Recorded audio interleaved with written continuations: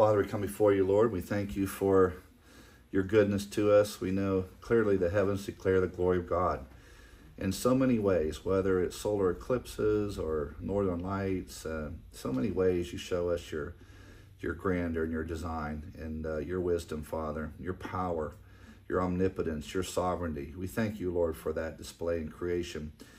And Father, we thank you, Lord, for special revelation, the Word of God, which you revealed so that we can understand clearly. And as believers in the Lord Jesus Christ, we can grow in your grace. We thank you for the privilege, Lord, and the opportunity that we have to take in your truth.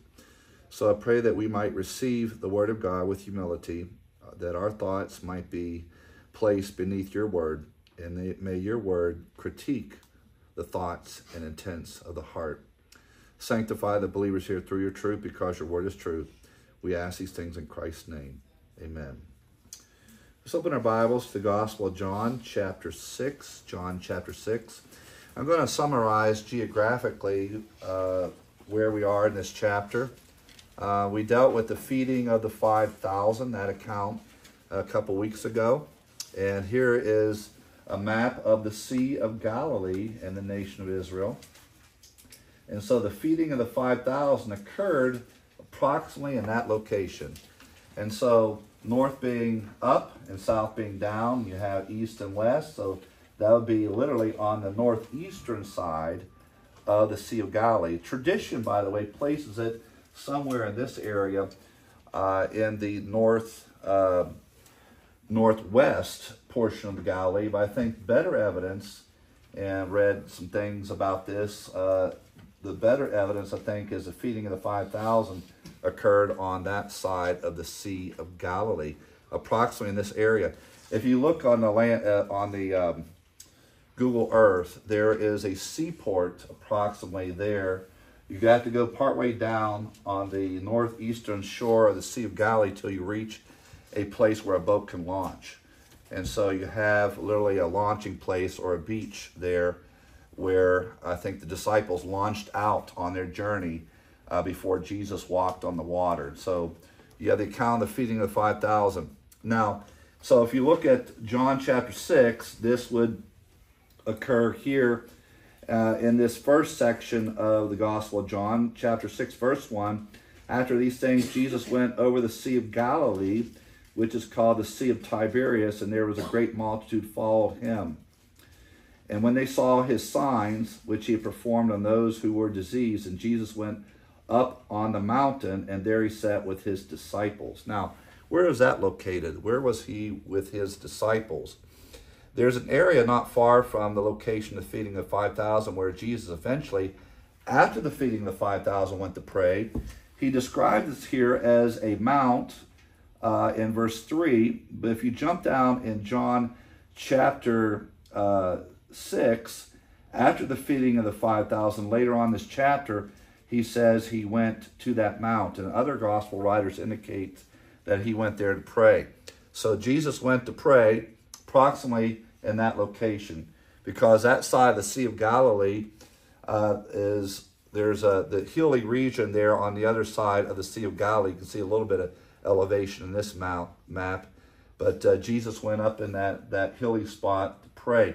I think I actually have a picture, modern day picture of this area. Hopefully I put this in the order in the slides. Next we have the launching of the boat, and his disciples went out to cross to the other side, headed toward Capernaum and eventually Gennesaret over here on this side of the Sea of Galilee. So they're headed in this direction. The winds, prevailing winds, by the way, is normally from the west. So the Mediterranean Sea had the prevailing winds that came normally from the west, so they're headed over in that direction. They're headed toward the seaport, Capernaum, and then eventually Gennesaret on that side of the Sea of Galilee. And at this point, they row, and they're half the night rowing, and they're rowing several miles here, and they hit a storm. And so we see this storm here later on in this chapter. Let's take a look in our Bibles here in chapter 6. And jump down a few verses to verse 15. Let's look at John 6:16. Now when evening was come, his disciples went down to the sea, and got into a boat. So approximately where that X is, that's where the beach was. They launched off in the Sea of Galilee in a boat and went over the sea toward Capernaum. Capernaum is on the other side. Initially, that was their first destination, and it was already dark, and Jesus had not come to them. Then the sea arose because a great wind was blowing. And when they had rowed about 3 or 4 miles, they saw Jesus walking on the sea and drawing near the boat, and they were afraid. But he said to them, "It is I, do not be afraid." Then they willingly received him into the boat, and immediately the boat was at the land where they were going. So we have the account here, and other gospel writers add the account of Peter walking on the water. We're going to look at Peter walking on the water in Matthew's gospel. John leaves that account out, but it's the same event. So we have here Jesus walking on the water in the middle of the Mediterranean Sea, and they're facing a storm and they're not making any headway. Jesus appears to the disciples, and eventually they end up at Gennesaret, which is where that X is. And this is a miracle in and of itself. After Jesus got into the boat, and then notice here they arrived to their destination on the other side of the Sea of Galilee. Notice in verse 21, then they willingly received him into the boat, and immediately the boat was at the land where they were going, transported immediately to their destination, arriving at Gennesaret at the other side of the Sea of Galilee. Now there's some transitional things here following the event of the walking on the water. And verse 22 and 23, when we get to that passage, going to add some other things on this map. But notice verse 22, on the following day, when the people were standing on the other side of the sea, they saw there was no boat there except that the one which the disciple had entered, and that Jesus had not entered the boat with his disciples, but his disciples had gone away alone. However, other boats came from Tiberias. Now, Tiberias would be this area down here. So if you're watching online, it'll be down here on this side. So apparently they went over to try to find Jesus over here, and he wasn't there, and the boat was gone. So what's going on here?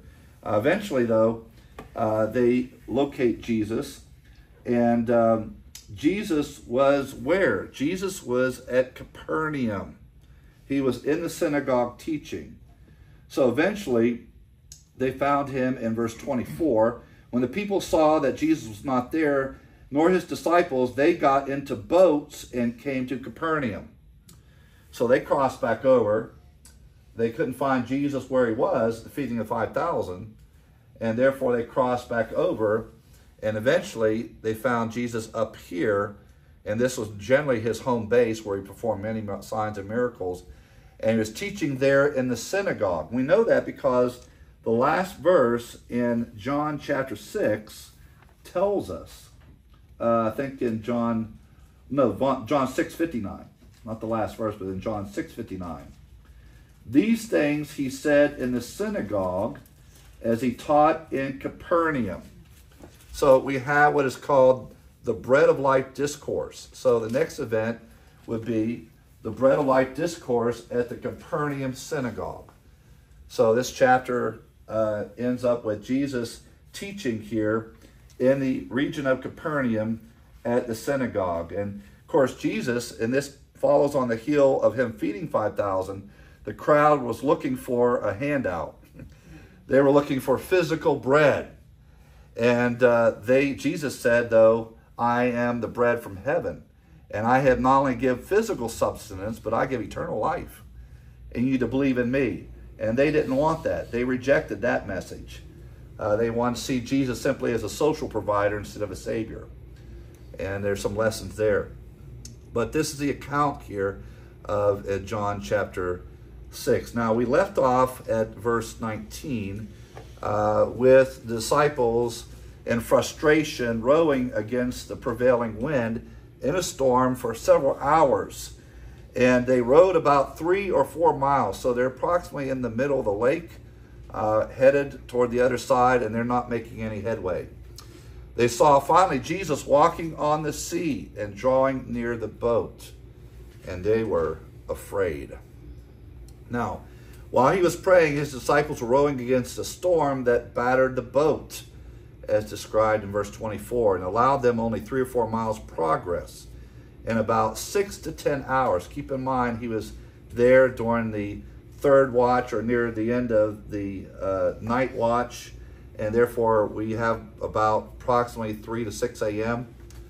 Jesus came and was walking on the water. So they were there already through the night trying to get across, and then a storm prevented them from making any progress. So this writer says about 6 to 10 hours they're trying to make headway against that storm.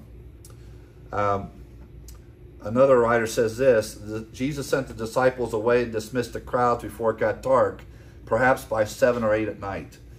And Jesus prayed from that hour until he came to his disciples during the 4th watch of the night. Think about that. He was up on that hill praying all during that time while his disciples were fighting the storm. Early in their history, the Jews had divided the night into 3 watches. At this point, however, they were following the Roman system, which included 4 watches and assigned to the 4th the hours between 3 and 6 a.m. This suggests that Jesus had been praying for 6 or 7 hours, and that the disciples had been rowing for the same length of time. Crossing the lake would not normally have taken that long, but a storm had come up suddenly and the boat was being buffeted by the waves and wind. Now, Matthew 24, Matthew 14:24, let's turn over to Matthew's Gospel. Keep your place in John. And it's helpful if you have a harmony of the Gospels that shows you these accounts in parallel. And I have one actually that blends all 4 Gospel accounts together, which is very helpful. And Matthew 14:24, but the boat was now in the middle of the sea, tossed by the waves, for the wind was contrary. So Matthew adds this little detail. The boat was approximately in the middle of the sea. So they're not even close to the shoreline at this point. And that's very important, because when John indicates that they immediately arrived at the shore, that's probably transported here several miles over to the other side immediately. So Matthew says they were in the middle of the sea. Now, think about why the disciples were there. Storm rose. Why would God allow this in their life? I think it allowed it to see the power of God and the great miracle that Jesus would perform. But it's many times God's will to put us as believers in difficult situations, in the storms of life. We are tested as born-again believers. Now, we know that James 1 indicates that the testing of our faith produces endurance. And God has a purpose for these various trials that he sends us, whether it's financial, whether it's health-wise, whatever the test is. God puts us in those difficult situations to mature our faith, so we will trust in him, so that we will actually see more of Christ as revealed in the Word of God, and we will have greater confidence in him.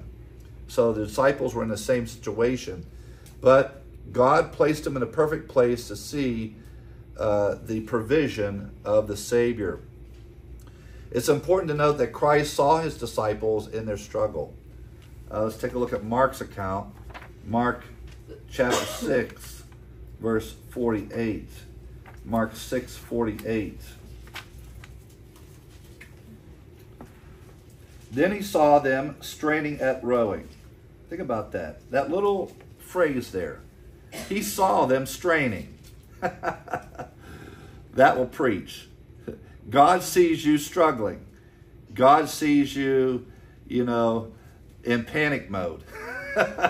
God sees you in whatever situation you are. He knows that. He's aware of that. So God is obviously, as a born-again believer, realize that he knows where his children are. Ever think about that? Our Father knows exactly where we are and what we are struggling with. He knows our every need. And so it's not that God is unaware of our needs, but we need to trust him. So Mark 6:48 then says, he saw them straining at the rowing, for the wind was against them. And he says this was the fourth fourth watch of the night. Now, they, on the other hand, they were afraid. Now, Matthew 14:26, Matthew's gospel, as that they thought they saw a spirit or phantom. In Matthew 14, verse 26, and the disciples saw him walking on the sea. They were troubled, saying, "It is a ghost," and they cried out for fear. They cried out for fear. Now, I don't think they had really correct theology at this point. The souls of an unsaved person, or souls of individuals who have